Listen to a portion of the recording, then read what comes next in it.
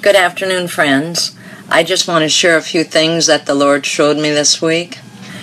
Before the hurricane came into Florida, that is Matthew, we were in deep prayer, trying to hear what God had to say. We knew that it was going to come close, but we also knew we were going to be protected. But as we were praying, God said, prepare, prepare, prepare. But He also said to me that He had to show me a vision. And I saw a vision of a very, very large sheet. The sheet was held by 4 angels on the 4 corners of the United States. They took the sheet and they were flipping it up in the air, like a great, great shaking.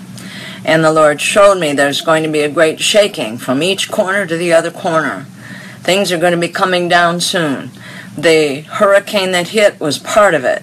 It went up from Florida up the coast. It destroyed a lot of things. There weren't the loss of life in Florida. There was a tremendous amount of prayer here.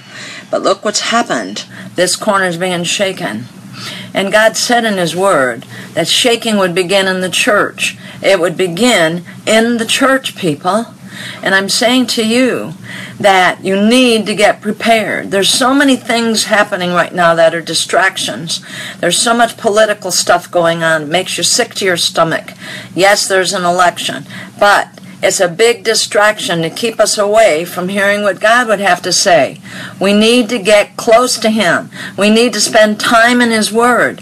We need to draw by the Holy Spirit into that safety of being under the shadow of the Almighty. We need to take Psalm 91 to heart.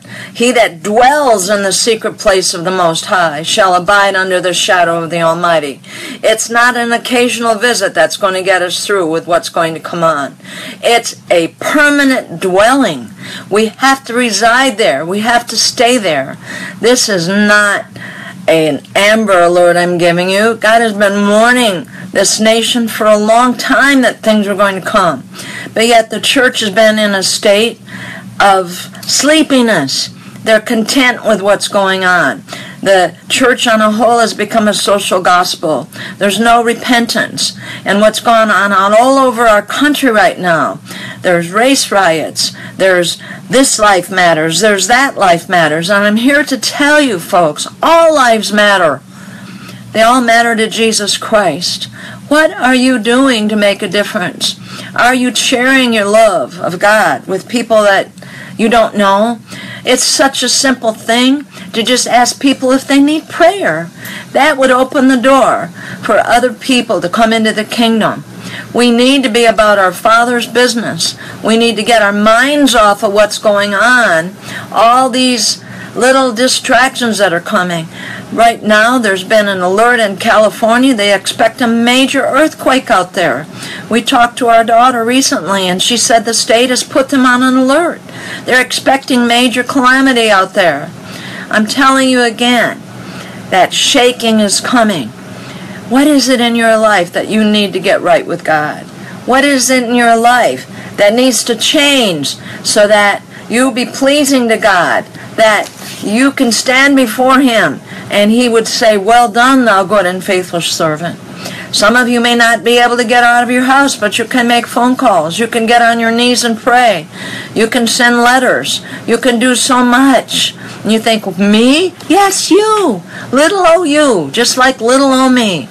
I don't pastor a great big church, but I'm here to tell you we have a voice on the internet. As long as we have that freedom, get your voice out there. Share with people. Get prayer meetings going. Pray for things to change. Judgment's coming. It's too late. It's going to come to our country. We have not repented. I'm putting you in remembrance of Israel. Israel was warned and warned and warned after prophet. Even Jesus Himself said that many came and they killed them, and then the owner came and they killed him too.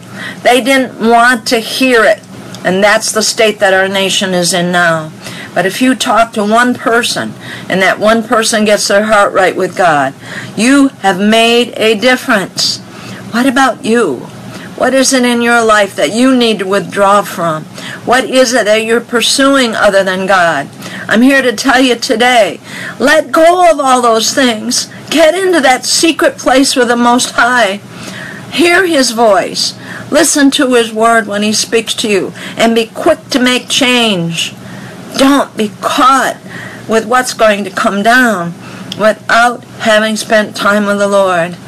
When this hurricane came, I was confident we were going to be okay. We prepared for it where I live. We had food stocked up, and we had other things stocked up. But we hardly got any rain. It didn't even come into this area. Prayer makes a difference. Preparation. Are you prepared for what's to come? You can make a difference. That vision of the sheet is about to come. I'm telling you, the shaking is here. Many that are in pulpits will come down because they're not following God's way. There will be much shaking in the pulpits. There's going to be much shaking.